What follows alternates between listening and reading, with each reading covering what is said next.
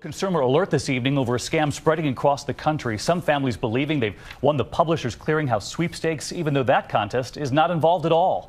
ABC senior justice correspondent Pierre Thomas taking us inside the scheme. Scammers promising a treasure chest of sweepstakes and lottery winnings, and then stealing more than $1 billion from Americans.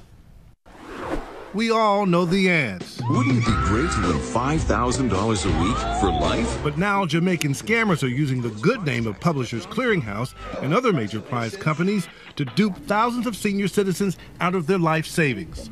Kim Nichols says her 77-year-old father was ripped off. He received a phone call from someone saying that they were from Publishers Clearinghouse. They said that he won a Mercedes, a nice car, and over $1 million. But Publishers Clearinghouse and other prize companies had nothing to do with any of this and don't notify winners by phone. Kim's father started getting a flood of phone calls from Jamaica's 876 area code, with crooks impersonating government officials demanding tax money before he could get the prize. How much money did your father end up giving? He lost over $85,000. $85,000? $85,000. It's devastating. Listen to this, a sad exchange between a scammer and a woman named B, who's already shelled out more than $60,000. We have to pay the tax on the check before the check could be cash. You kept asking for more money, more money. Last night I went to bed crying.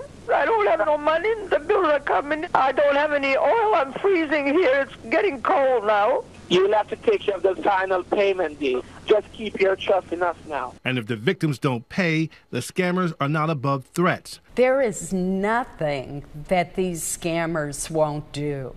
They are absolutely despicable. We want to put out the red flags of warning. So how to protect yourself? If prize officials call and tell you to pay taxes before they give you the money, David, it's a scam. You always tell us the same. Pierre Thomas on it again in Washington. Pierre, thank you.